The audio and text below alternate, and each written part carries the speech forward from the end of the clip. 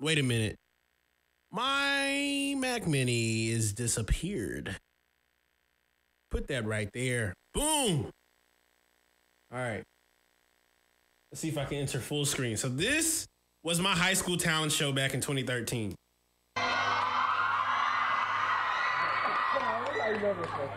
Yo, they got this thing in 60 frames per second.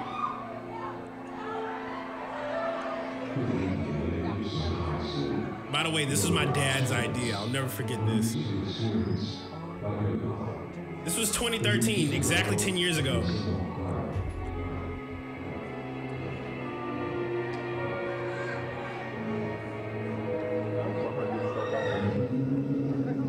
But look at this. I had an LPDA, the Windows laptop.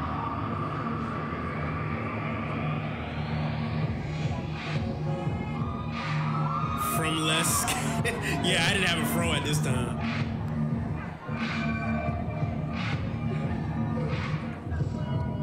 I remember doing this, and it was like so crazy. Cause I was like, yo, I'm playing my beats in front of people.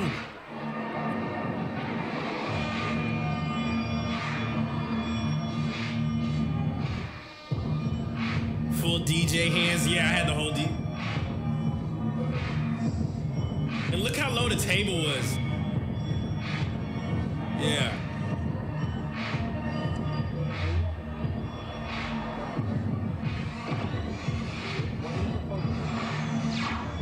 I played the wildest beats like for a 4-minute span.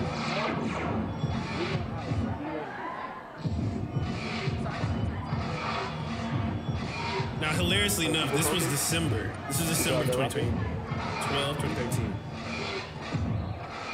Was the crowd hype? Oh, just wait for this. I was just playing some crazy stuff.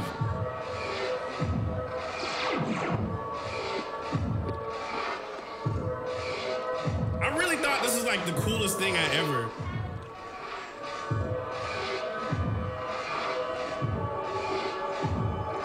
I don't even think the kids knew what to do. They were just like, the table is so low. Okay, finally someone said it. That table is low as all get out. Did it get lower? Why? They turned my sound down. I was so upset.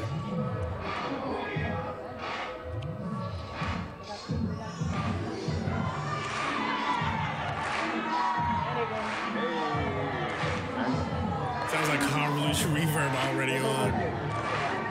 My nigga take it off, bro. My cousins were at the show too. My favorite part is this right here. Watch this.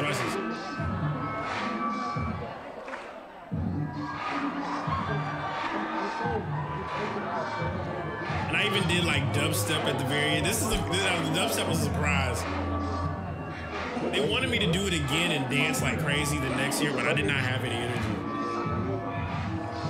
This is that nigga. I'm trying to think, what was that? Sugar Plum Fairy.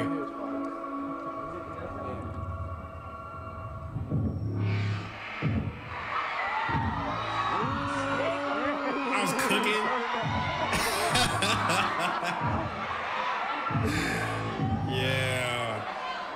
Yeah, this is.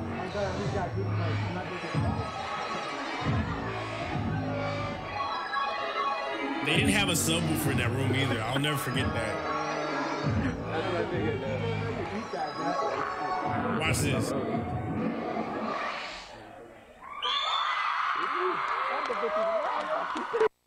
Yep. That was my high school talent show. I'll never forget. That was like the coolest. That was the coolest thing. But I think about my high school talent show and that year. That was like one of the best years that I had. That was when I came out with the whole Miley Cyrus joint. Sounds like the girls liked you. I think they did. I think they did. But you know, I realized like, and this is the craziest part about like, just my story, not just to kind of explain it for a bit before we get deep into the Twitch stream. I feel like I've had a mixture of both great experiences and not really great experiences with music. And it was more so like my experience with it. It wasn't always like that. You know what I'm saying? Yeah, you know, and I say that lightly because I do actually have a story. So that year, 2013, I was going to graduate in 2015, and I had an opportunity to play the very next year. Now, I don't know what it was, but I guess the year prior, everybody talked about how I was dancing and, you know, kind of vibing out, just playing the craziest beats for like a full 4 minutes. And so I guess they were expecting me to do that again the following year. And I also have that video too, but I wasn't really like trying to dance. And it was primarily because, I mean, you guys saw how low that table was. I was uncomfortable. I was so uncomfortable. And it wasn't even uncomfortable because I like, you know, played my beats in front of people. It was my first time doing it, but at the same time, I like needed to be comfortable on a stage. Like my back was killing me after that. Like y'all saw how hard I was bopping for 4 minutes. Mind you, I was only like roughly like 16, 15 years old. But my back was killing me that day. I'll never forget I got home and it felt like I did like an ab workout, you know? But yeah, the expectations were high and the table was low. I didn't want to dance. And I guess for whatever reason, you were 90 degrees 90% of the time. Yeah, I know. But here's the craziest part. This is the story. So this is the story, right? I remember after that second year, I played the show and I didn't get necessarily the same reception. And I think it didn't really affect me, but I did know that like everybody else kind of like wasn't really feeling what I was doing anymore. And so senior year, that was my junior year. The next year after that video you just watched, I was a sophomore. The following year was junior. And senior year, I was like, I want to go off with a bang. Okay. So I remember senior year comes, talent show comes, and I remember they were like, yo, man, what would be great is if you did what you're doing, but incorporate a drum kit. Now, if anybody has ever seen me live and perform live, y'all know I have like my laptop, my controller, and a drum kit on the side of me. It's like the thing I do in all my shows. But I remember my senior year, I was like, I want to end off my high school career with a bang at the talent show. So senior year comes.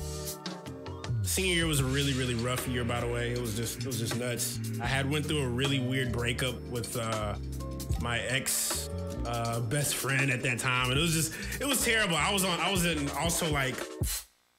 high school basketball team, and I remember like when everything went down, it was just like my high school basketball team was just like trying to encourage me, and I wasn't playing basketball too. So imagine being on a basketball team, you're not playing, your ex breaks up with you, you're trying to understand what's going on.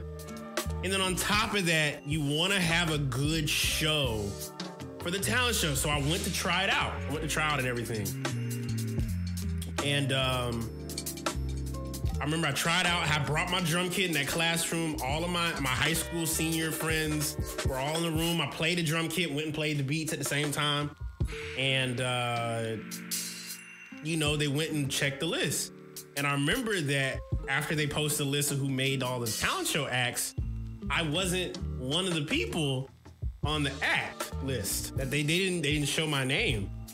And I remember I went through all of this hassle to like bring my drum kit. And I'm like, dang, like I went through all this work. So this is the worst part. I went all the way through, and I remember one of the teachers contacted me and they were like, yo, what would be really, really cool is if you did like a 10-minute set to warm everybody up for the acts. So in my mind, I was like, Dang, bro. 10 minutes? Oh, that's way better. That's way better than 4 minutes to do a whole set. So I'm thinking like 10 minutes for like a month. For like a month. Between, not even a month, like a week. I think it was like a week before the tryouts, and then the show is going to be that following week after. I told my dad, I was like, listen, this is what we're going to do. We're going to rent some speakers. We're going to take the speakers from a church. We're going to get, I'm going to have a monitor for the drums. I'm going to have my DJ stuff exactly how I do right now. I'm going to have everything set up, right? And my dad was like, okay, cool. So he got a good deal. We rented these speakers. We rented all this gear. And I'll never forget, we ended up we did a whole test run in the garage. Like this house, we did a whole test run in the garage. Like my dad's like, yo, this sounds crazy. I had like the intro for, and just to give you guys a consensus of what came out after this, the Kaelin Ellis EP with Knights of the Round Table. It's this orange album cover of like my face and stuff. That was like a selfie I took back in high school, and that was like the same week. I sent that and that became the EP, but I was playing those beats during this show. So like this was gonna be like a major thing. Like I graduated high school, I'm talking to guys that work with K Tronada and the Knights of the Round Table, which was basically Hum Wouldn't Wear.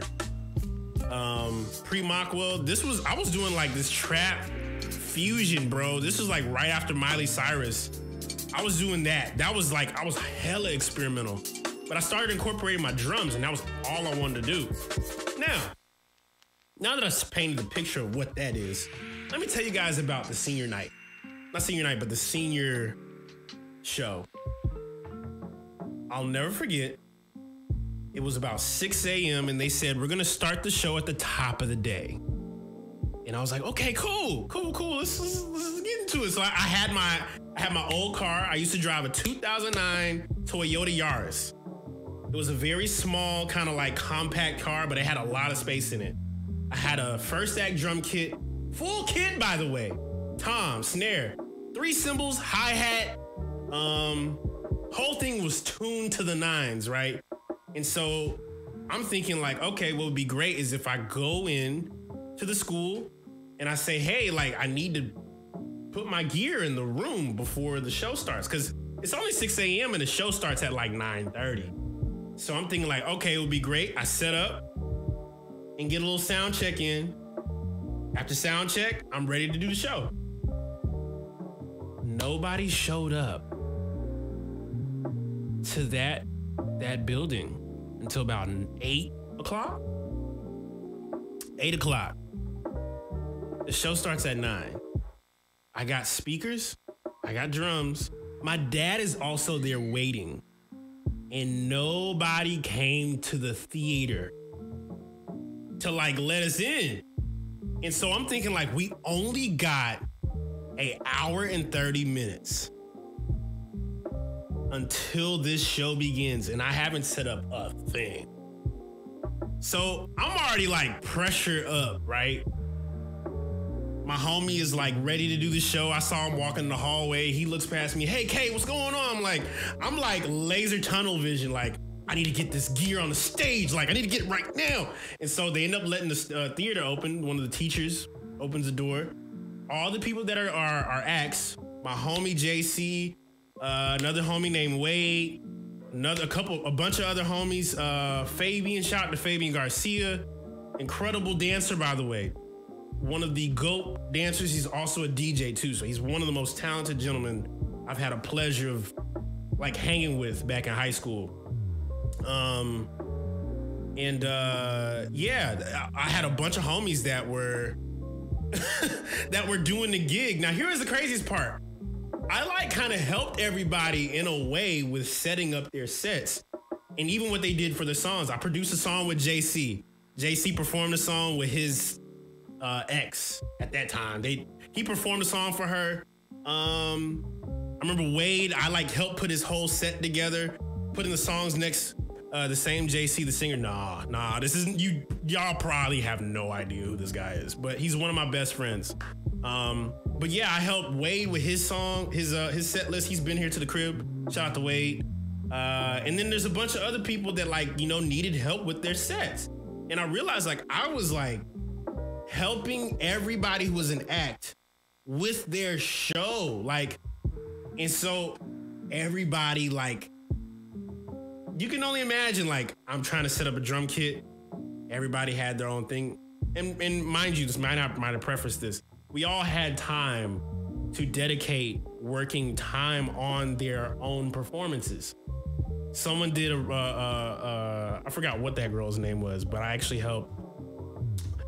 Actually, you know what? I might remember her name before the end of the Twitch stream, but her name is Bella Pierce. Not Bella Pierce. Oh my God. Why did I say Bella Pierce? Something Bella. I'm blanking. I'm trying to remember her name. But she lives out in LA. She's a singer. She's doing it independently, and she's heavy in the alternative and indie. But I remember Bella. I helped her. I helped everybody with their sets. And I remember I just wanted to set up my drums so I could play and test out the gear. My dad brought the speakers in. Random female name. Nah, man, I'm telling you, her name is Bella. She's by far one of the dopest female singers I've had a pleasure of meeting back in high school. So, but yeah, so talent show. I set up my drums. I set up the speakers. I set up everything. And you wanna know the craziest part is? We didn't finish until about 9:15. Everybody's on the stage. The teacher was like, hey man, let's close the curtains so we can begin what we're doing. And when they closed the curtain, they closed it right in front of the DJ table, right in front of the drum kit, right in front of all the gear. The only thing you could see out on the stage were the two speakers. And what made it even worse, when they opened up the curtains, everybody was on stage. Like everybody.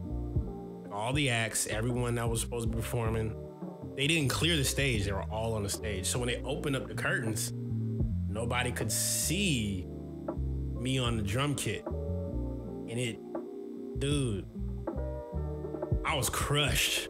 Cause like I wanna play my music, but no one's clearing the stage. I was like, y'all get off the stage. Like we're about to start the show. I'm running the sound. They're like, hey, can you turn the sound down? Da da da da. I'm like, yeah, sure. Turn the sound down a little bit. I didn't even get a chance to do my 10-minute set before the show. So already, everything about the day has already started to turn to a sandwich. And I just couldn't wrap my head around it. I was just like, what went wrong? But you know, all of my buddies performed an incredible show. Wade had an insane show. JC had an incredible show as well.